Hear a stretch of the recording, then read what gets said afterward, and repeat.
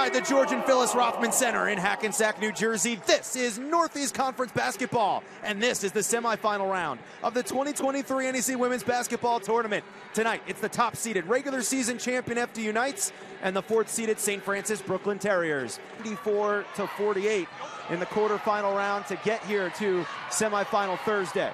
Bandoma hands off to Kavanaugh, putting it up and in. FDU Knights, one of the best three-point shooting teams in the league. They have a 6-2 advantage. They also thought about it, driving in for a closer look. Count it, and one. The foul on Deanne. Story that year, so you never know. They're shorthanded right now. That might be the case today. It could be the fuel to their fire. Dome at the free throw line, off the glass and in.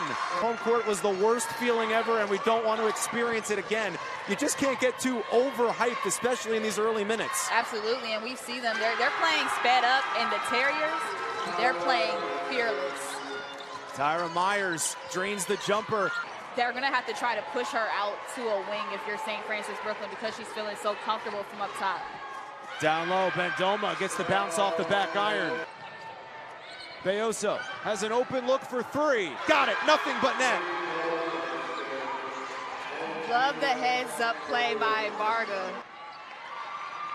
St. Francis Brooklyn, their opportunity goes unanswered, and now here's D'Angelo from the top of the circle, knocking it down. Final, if Merrimack beats Sacred Heart, then the winner of this game clinches the automatic bid to the NCAA tournament as Wilson continues her run. The mask is actually nice compared to the one that I had. I had the Rip Hamilton mask, the one with the big white block on the top of the head. So nonetheless, she's toughening it out.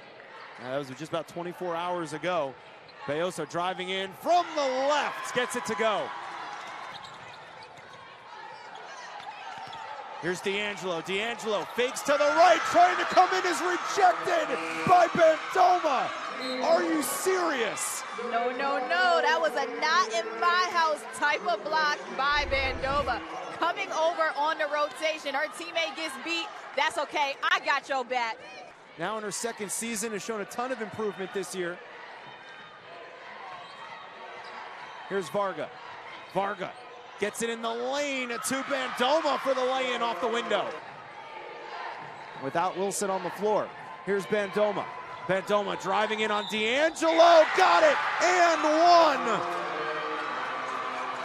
one! From the right side, a couple bounces off the iron, and it falls off. That wasn't a good possession for the Knights. They were a little stagnant on offense. A great pass down low. Feed the big girl and reward her for running the floor. To Wilson. Forbes, three ball from the right corner, and this one goes down. Trying to work her way into that consistency that she had before. Conklin buries the triple. And bounce pass to Ellebring. Baseline jumper, no.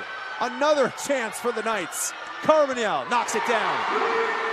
They were involved in the first ever final back in 1987, and before he asked time, no, I wasn't there covering it.